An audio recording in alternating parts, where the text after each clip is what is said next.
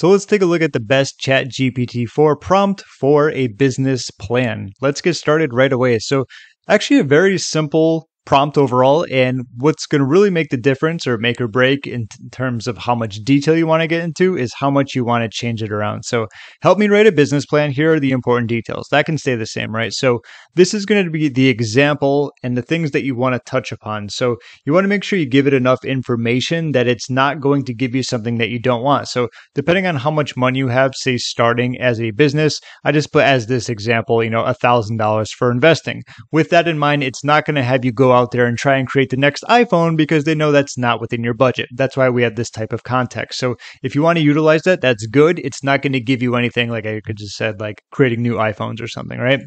I'd like to create a course based on my fitness experience. So what is it that you want to create as an entrepreneur when starting a business? You don't always have to create something in terms of a product. There's always other people's products, but what is it that you want to do specifically? Just type this in right here. I would like to blank. This is going to be the big thing, the business, okay?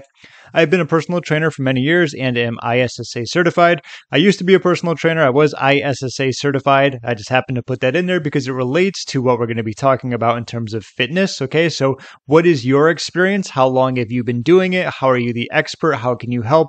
This is just going to be a little bit of a blurb about yourself to give it some more context. So we have pretty much how much you're looking to invest, how much money you have in terms of starting this business. Like I said, if you only have $500, you're probably not going to be running a ton of paid advertising in the beginning. This is talking about your experience, which you can utilize a little bit more for the experience. Excuse me. I looked at the word experience. This is talking about what you're going to be doing for your business. This is your experience, and talk about something that you would preferably want to do. This will once again give it more context. So it's not going to say, something unrelated to this. What are your two favorite platforms online? Like I love YouTube, obviously, but for someone else, maybe you like using Facebook. Maybe you want to create a Facebook group. Maybe you want to post value that way. It's up to you. So this is going to be the prompt. All of this is very flexible, but now that we know what it's all about, let's hit the arrow. I'm going to pause it because it takes a little bit while to get going, and I will be back in a few seconds. All right, so I'm kind of glad there's only one prompt because not only is this one fantabulous, yes, I just said fantabulous, made up word. It is very long, it's very in-depth, and it's just great overall. So we have this right here, and we're going to go through keeping this in mind just to make sure it uses and leverages that information with ChatGPT 4, which is much smarter overall, and you're going to notice it gives much better results as we've seen. So the objective of this business plan is to outline the steps required to create and launch a successful online fitness course, leveraging the expertise of a certified personal trainer with extensive experience. This course will utilize social media platforms like YouTube and Facebook to engage with potential clients and market the product. With initial investment of $1,000, the plan will focus on cost-effective strategies to create, promote, and monetize the course. So here's the overview, your business name, just add that in there, right? To empower individuals to achieve their fitness goals by providing accessible, high-quality, engaging online fitness courses. Your name is an ISSA certified personal trainer with a number of years of experience in the fitness industry. The primary offering will be an online fitness course consisting of instructional videos, printable workout plans, and nutrition advice. The course will be designed to cater to various fitness levels and goals, including weight loss, muscle gain, and overall fitness improvement. You could probably change that around a little. Usually you get people wanting to lose weight. People looking to gain muscle could be a completely different course, but that's obviously up to you. Target market is for individuals who are seeking affordable and convenient fitness solutions, particularly those who prefer to exercise at home or have limited access to gyms.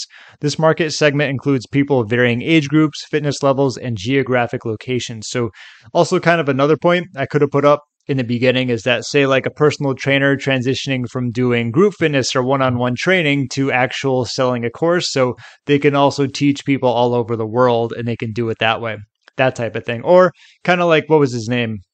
I forgot there's so many fitness instructors, kind of like Jillian, where it's almost like you can do fitness classes at home type of thing. That could be courses as well, okay, along with the nutrition advice. We have competition, online fitness courses and trainers, workout apps, and local gyms. However, will differentiate itself through its unique personalized approach, leveraging the founder's expertise in engaging social media presence. I guess that's a way of doing it. Just depends on if those competitors are doing that even more, especially if it's a really big gym or a workout app, kind of engaging with everyone. So we have our marketing and sales strategy. I'll kind of go through the beginning aspects: creating high quality content, establishing a strong online presence, engaging with the community, collaborating with influencers and offer incentives. Also, definitely like building an email list. That's another good way of doing it. So we have monetization, one-time payments for access to the complete online fitness course. You have a subscription model, and of course, affiliate marketing if you want to set up an affiliate program. We have financial projections. Given the limited initial investment, see, that's why we talked about in the beginning, like $1,000 max in the beginning. We'll prioritize low-cost strategies to maximize the ROI. Projected expenses include video production, marketing, and website development. Revenue will be generated through course sales and affiliate partnerships with a break-even point expected within the first year of operation. Wow. If you're utilizing Facebook and YouTube, I hope it's a lot less than that. My goodness, you were doing something wrong. Within the first year, I hope so. Maybe within the first month.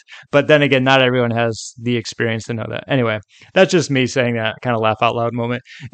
Implementation plan, complete course development, outline the curriculum, film and edit videos, and create supplementary materials, setting up website and payment processing, launching social media marketing, monitoring and adjusting. So those are some of the plans. Of course, this, now that I go back to it, this one right here really depends on if you're like building a huge business in the beginning, which in the beginning, it doesn't seem like you need that for what we're looking for. So I still stick to that. Milestones, course development, completion.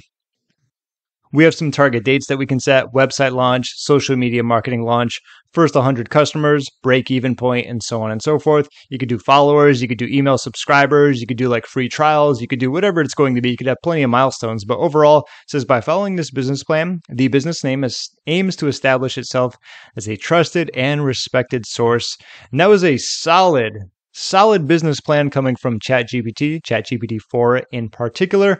In my opinion, you don't really need a whole lot. So let's recoup this one more time. This will be the same if you're copying this. So if you're starting off, this is like how much you have to get started with in terms of the investment. This will let it know that you're not going to be doing a whole lot of investing if you only have, say, $1,000. Obviously, that can change for you. What you would like to do, this is the main business model. Do you want to create a course? Do you want to create a software? Do you want to do group coaching or client work? That's up to you. This is going to be some experience that you have had to talk about what you can leverage in terms of your knowledge, and something that you would do, say, for like traffic generation, or maybe you love running ads. Maybe you've had experience with that. Maybe you just love organic traffic. Maybe you love blogging and SEO and stuff like that. Maybe you love creating videos on YouTube. It's going to be up to you, but that's just another way of saying like, hey, this is what I have. This is my experience. This is what I want to do. And these are kind of the traffic sources that I want to use, especially for an online business. And that should conclude this when it comes to the ChatGPT 4. I think one of the best prompts for a business plan. If you have any question, feel free to leave a comment down below. And that about does it. My name is James. Thank you so much for watching, and I'll see you in my next video.